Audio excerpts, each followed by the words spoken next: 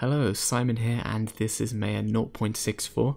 There's a lot of new features in this build, but I'm sure most people have come to see the cats and dogs. So there are 4 new cats in the game from our Kickstarter backers. They are like any other AI in the game, so they're fulfilling their wants and needs, and they have their metabolism simulated. The cats will go around the base. They won't really interact with much. They might scratch a lot of your furniture, cause some fires. They improve the mood of the colonists, although they'll rarely interact with them. Most of the time the cats will sleep, is what I found, which apparently is an accurate simulation of cat behaviour. Then of course we have the dogs. The dogs are slightly more useful. They are effectively a defensive AI for your base. So the dogs will walk around the base and they'll look for kind of inputs and different dangers and attack vectors for your base, and they'll defend. They'll also walk around and try and maximize their passage past people and the food, of course. The dogs will effectively be able to be given move orders, so you can click and drag and the dog will follow that order. They'll also remember any orders you give them, so they might decide in future to go back to that place and add it to their own patrol routes. If they come across a creature, they'll also remember to patrol there again. When they do come across a creature, if it's at a distance, they'll start growling at it, and that will give you a warning that a creature has entered your base. If they get close enough, they'll start barking, and that may actually scare the creature, and the creature will flee. The dogs, of course, also like to have fun, and they'll play around in your base, and your colonists can interact with them and give them tummy rubs and things. And your colonists, of course, will get a bonus from this, and it may increase their happiness. So going back to the alien creatures, as well as these flee behaviors, which will cause them to detect danger and effectively avoid that area again until they believe it's safe. There's also new breeding behaviors and social behaviors for the different aliens.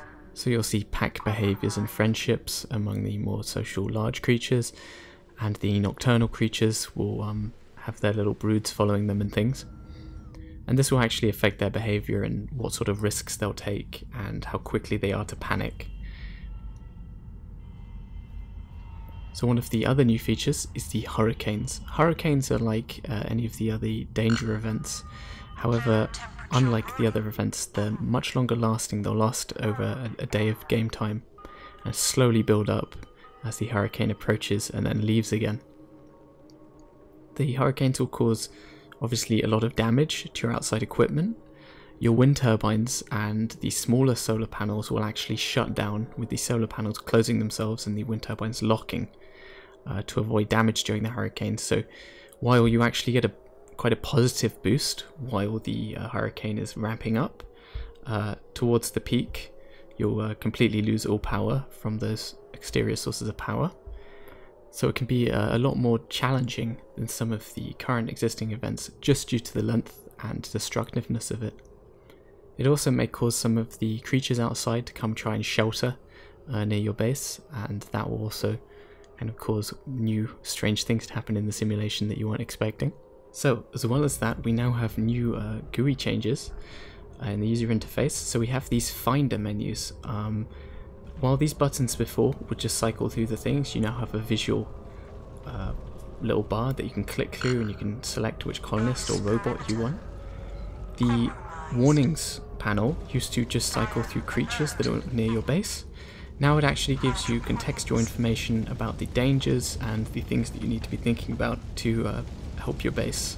So this stops you having to constantly be reading through some of the longer emails to get to find out what your colonists are doing. Although I still do recommend reading the emails, as they give a lot more information than just this little bar.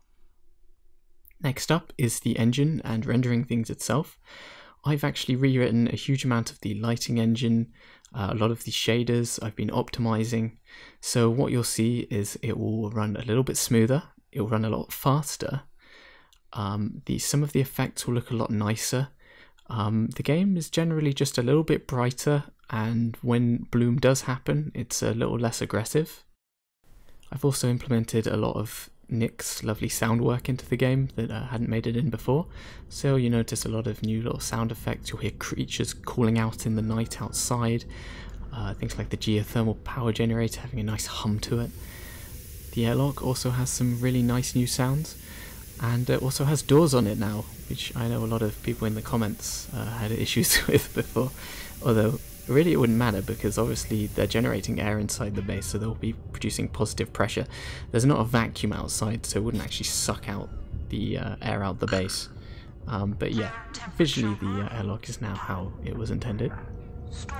One of the other cool new features is autosaves in the game. So I think every 12 minutes or so the game will save. And that means you don't have to worry so much if you accidentally nuke your base with lava. So I think I've talked about everything that I wanted to cover in this video. There's obviously a lot more to discover, a lot more little optimizations, new text, little bits of content here and there. I'll let you guys discover them. I hope you like the changes, and I'll be back soon with more. I will see you guys soon. Bye.